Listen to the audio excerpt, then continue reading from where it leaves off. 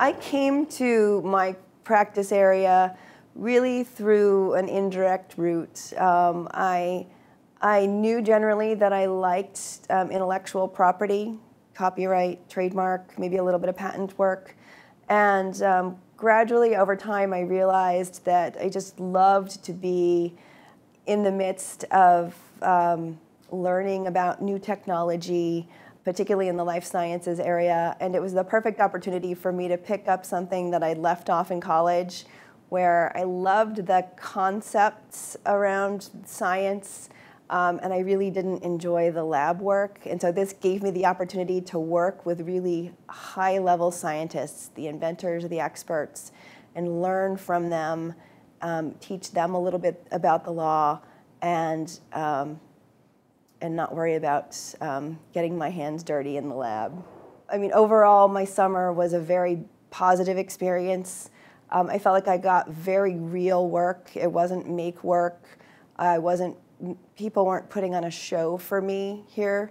They wanted me to know what the practice was like and give me a taste of different practices so I could make an informed decision about where I wanted to be.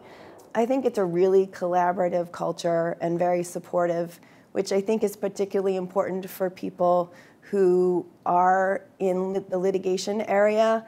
Litigation can be a very contentious practice area, and it's extremely beneficial to know that you have a team behind you who is always there to help you and really always has your back, and you're working together to solve the client's problem. I have very distinct memories of going to lunch with associates in different practice groups.